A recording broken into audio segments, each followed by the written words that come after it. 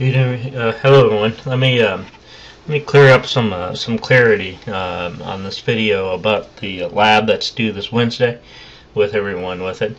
If you can please go to log on to eCampus and find lab and homework. I put a new revised today with I moved the date. I'm going to talk about this thing. So if you can please click on lab and homework revised with today's date on there, which is January the 26th, 15. Instruction, and again I want to give this more clarity to this thing. Once you find that, you click on it.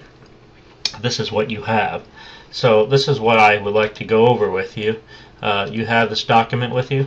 So this is due actually Wednesday at midnight. At midnight, not before class, but I share with you that this is due at midnight. So this link where I'm going to show you where to look for this, I'm going to post this link tomorrow. You will go to what's called lab and homework, submit here, submit your lab and homework on your navigation, and there will be a link for you to upload your Word document on that one. Okay, that's a Word document. So let me walk you through this exercise here for a few just clarity with this thing. Alright, so here's what we're looking for. The first thing is the hello world. Alright, let me walk you through this thing. All you need to do in this lab, alright, is to be able to set up properly. It's a Word document that I want you to do. So I'm going to walk you through this thing when we do this. So if you could for me, just start up Microsoft Word, have a Word document ready. Alright, have that ready. I also need for you to have the Visual Studio ready as well. Now I'm running Visual Studio 2010. There's no difference between what you have is 2013. That's one. And then you don't need to worry about how to compress and upload to eCampus. You don't need to do that. That's only for Lab 2. So don't worry about this right here, right? So the first thing I need for you to do is to start this out with it is the Hello World program that we would like for you to start out with.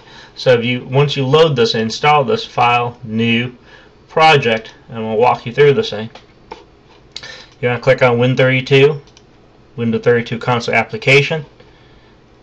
But this thing is my first program, or Hello World, however you want to call this, doesn't matter. This is the third checkpoint. 1, 2, and 3 is the file name. Click on Browse. Point to where you want to put this thing. I'm just going to create a silly folder on my in one of my folder that I have here. On my folder, it's on Spring 2000, and this is our class. It's online. I'm just going to create lab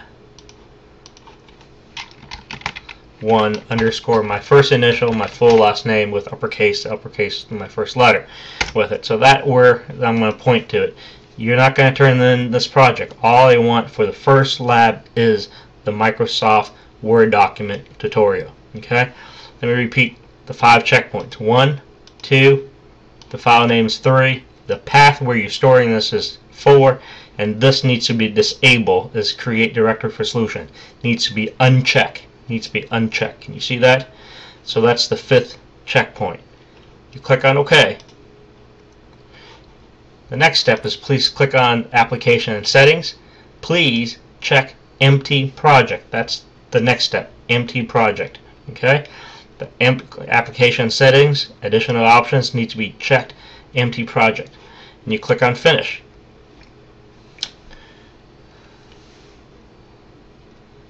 Okay. So let me do that one more time with you. Let me do this one more time. Hold on. This time, I like to do it with recording it to part of your lab. Okay. So as we record to this thing, so here's what I want to do again. Let me close the solution. Do it again. Let me do this with you again with it. So I have, again, we start with, I need for you to open up your Microsoft Word. I need for you to open up your Visual Studio Compiler. How do you want to show somebody brand new how to compile this thing? So you got to start somewhere on your desktop. So here's what you do: is you click on somebody brand new to Visual Studio. You want to show them this is what they need to click on. Okay. So I would take a screenshot of this right here.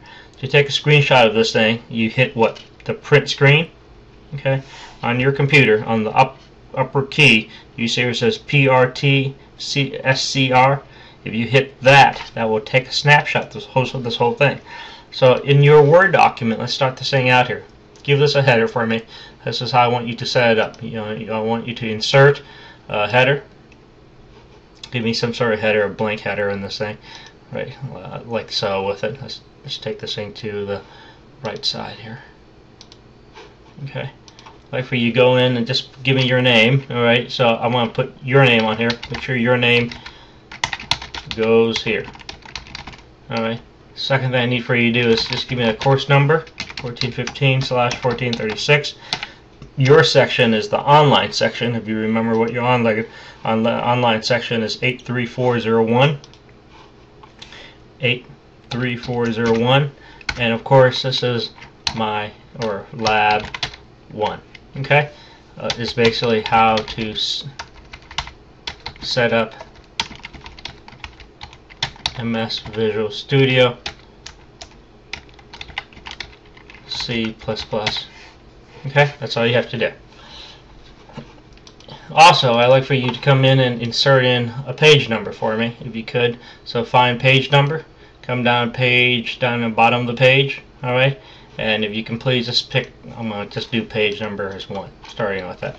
All right, so please give me a quick description of what this lab is about. This lab is about setting up how to set up MS Visual Studio C++. Again, give me a complete sentence, proof it, spell check the whole thing for me, okay? You need to have this on spell check with this thing, so before you move on with this. One more thing, if you could for me, in your ribbon, your home ribbon, if you can please click on no space. So no space will not put any spaces in there for me, okay? So step number 1, you're going to tell the user to start at the at the desktop. All right, Control V, paste it. Just some few note here. I want to point out here. Some key notes you need to be aware what's going on with this thing.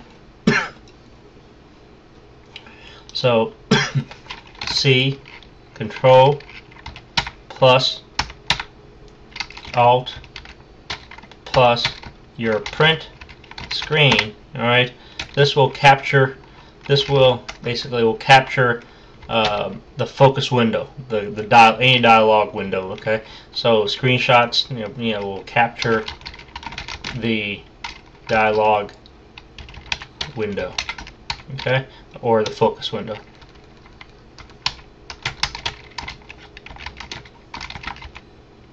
Okay, and if you just do a print screen, this will capture the entire current screen size. Okay, just a few instructions on that one. Okay, so just give you a heads up with that. So what I did here, as you can see, let me save this.